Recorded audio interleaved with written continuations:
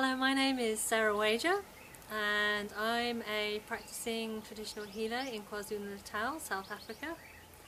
And I'm currently initiating and involved in a project, a community project, to create a Zulu healing centre where we use the traditional practices and Zulu practices to heal the people. At the moment, it's estimated that around about 80,000 people in KwaZulu-Natal come to the traditional healers for treatments for their ailments.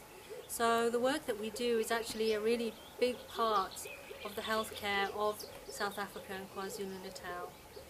We cannot get funding easily, so here we are asking you guys, please, will you help us to fund this project? My name is Ngcobo. I live in South Africa, in KZN, KwaZulu-Natal. The project is all about empowering the people, especially at the rural areas. And also on the healing level, there's a lot of healing that needs to be done with people. Just in general, family problems, even health itself, mostly health.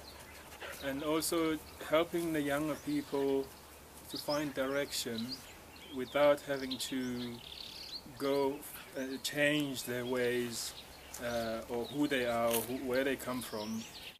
One of the things that has inspired both of us, in terms of me and Makhosi Ngcobo, in working on this project and the healing centre, is that we have Nelson Mandela, who just shines as a shining example for us and has constantly told us that South Africa can be a united nation and needs to support itself and support one another.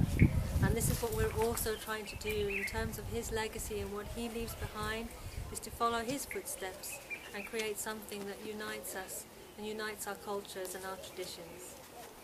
Another thing is that we have to build. That's where the funds, the project needs help from you guys. Anyone out there who wishes to contribute in this, it will be great and will be very helpful because we need to build. We need to build in a traditional way, but it still requires a lot of materials, and also we want to make sure that everything we do and build is self-sustainable, and there's less, if not any, impact on the land. All of those things that are making our Mother Earth be alive and sustain us and carry on having us on her, and spread the love about her. If you donate or help to fund this project, you will be helping us to achieve building structures such as huts and accommodation for people that come to retreat or come for treatment in the centre that we're creating.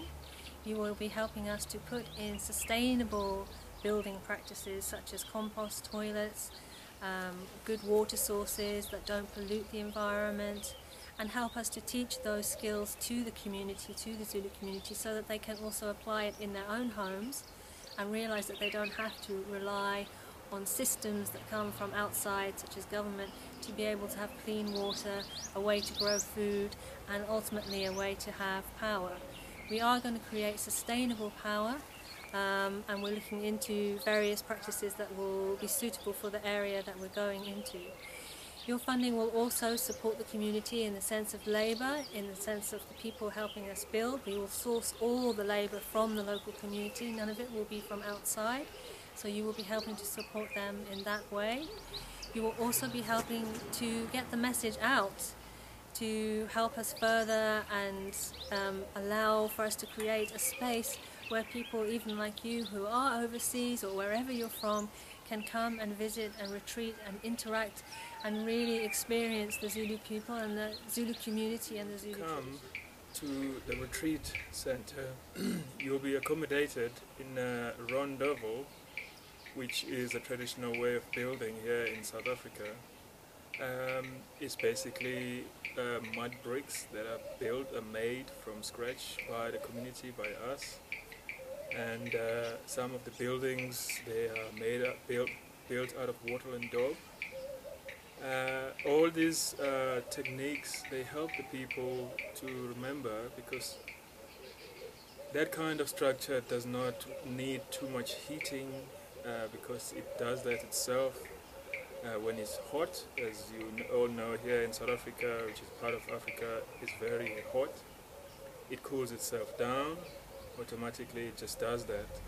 So we will be happy to have you come in the future and be accommodated in this kind of building and in this kind of environment. We also have very clean running water, even river water where we are is very clean, and most importantly, where it's not clean, we are doing this whole project to teach along those lines too, how to take care of these rivers, the water, the land itself.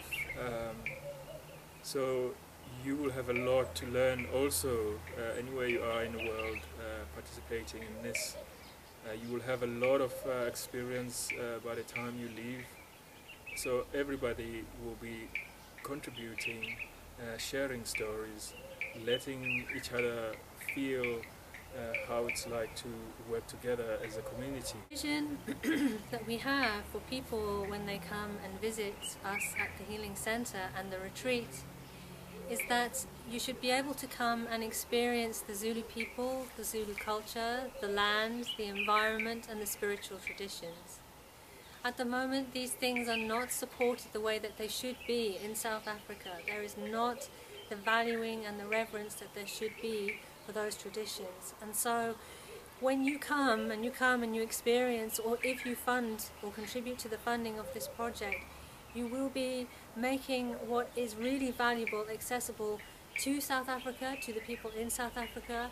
You will be uplifting community, but also you will be making it accessible to people who are overseas, who want to come and experience here in South Africa itself and in KwaZulu-Natal what is the Zulu people, what is the Zulu tradition, what is Zulu spirituality, what is Zulu culture. And it will be done honourably and sustainably and with the community who want to be able to show what they have, what their culture is about, what their traditions are about, what their history is about. And we need all of this to be valued. We need this to be contributing to the rest of the world and not something that is just stuck away in a box or a museum as if it doesn't exist anymore, because it still exists. It's still here in South Africa. It's still here in KwaZulu-Natal. And this is what you'll be supporting by funding, but not only funding, but when you come and choose to have an experience with us in KwaZulu-Natal, in South Africa, and we really hope to see you here. We would like to say thank you so much for your support and any funding that you give us. In the Zulu tradition, there are lots of songs that we sing to say thank you, and we'd like to sing one of them now. Makhosi. Baya bonga, baya bonga, baya bonga, baya bonga, baya bonga, baya bonga, baya bonga, baya bonga, baya bonga, baya bonga, baya bonga, baya bonga,